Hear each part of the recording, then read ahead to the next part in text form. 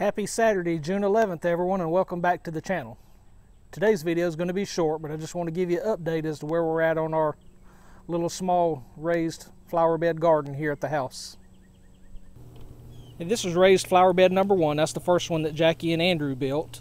You can see it's half bare now, or half empty, because we have pulled the potatoes out. We harvested those, had 26 little potatoes off the 4 plants, and I'm guessing they were a little small because we overcrowded that box. And the reason we overcrowded the box is we had no earthly idea that we would get as much harvest out of what we put in there. So that's a tip.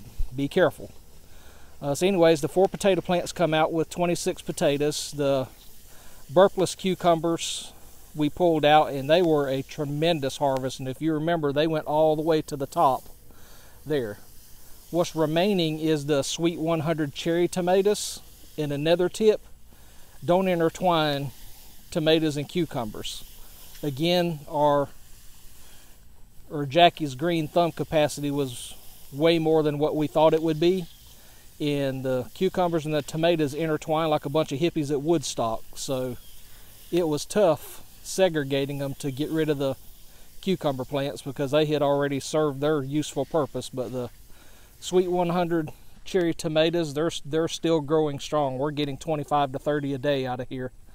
Plus the banana pepper on the other side that you can't see from here, but you've seen it before. Just pulled 4 off of it a moment ago. And still have a basil plant left in here along with the marigolds.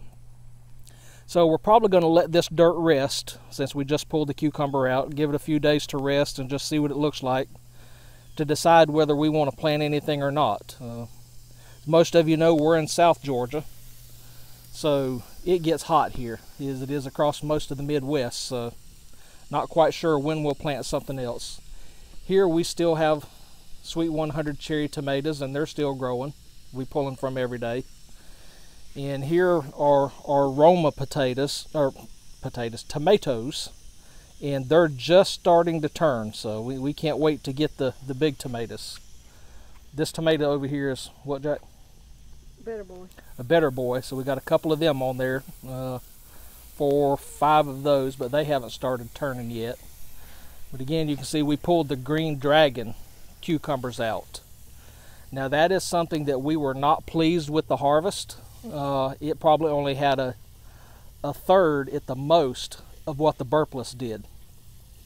And the cucumber larva worms, if that's what they were, but anyways, the worms that we had attacked the green dragon more than it did the burpless. So for zone 8B where we're at, I don't recommend green dragon cucumbers.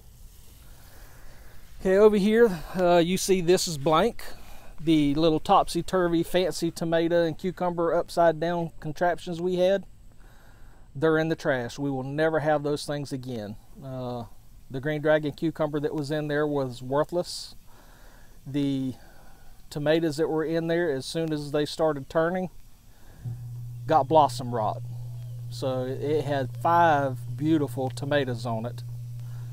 But as soon as they started turning colors, the blossom rot set in. So no more upside down containers for us, whether it be milk jugs, topsy-turvies, 5-gallon buckets, or 2-liter Coke bottles.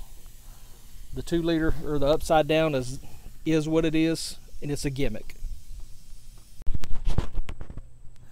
Okay, we finally got our blackberries planted, and you can see I got 4x4s and got a hog panel there using as the trestle, so don't have to worry about the wind taking that trellis out because it's there forever and ever. But got 4 blackberry plants. This one on this side is a triple crown. This one over here is a Natchez, N-A-T-C-H-E-Z, if I'm saying that right. The 2 that are on the other side, the neighbor gave us, so we don't know what kind those are. But they have been in here a couple weeks now. I just haven't showed them to you before. We still got to put some more pine bark or something in to finish filling the bed up, but they're looking good. Now for those of you that remember the video where I had the mama mockingbird chasing Jackie across the yard, the little birdies have finally left the nest, probably about 2 weeks ago. And you see the nest is empty.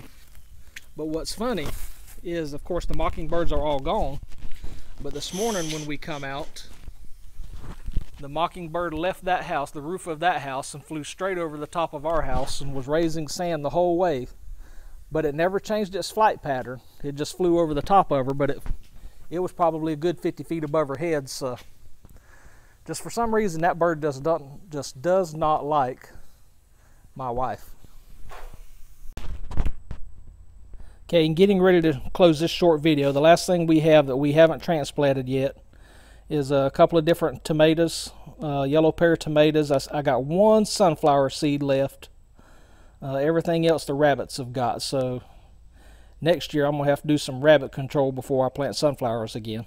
Of course, and then we got some blueberries here that we've got to transplant as well. So if you're new to our channel, ask you to just subscribe to us. If you're an existing subscriber, we thank you for being part of our family as we passed 1,000. And we have an upcoming video announcement of a 1,000 subscriber giveaway. So stay tuned for that giveaway announcement, and hope everyone will participate and like what we're giving away. So until then, stay tuned and God bless.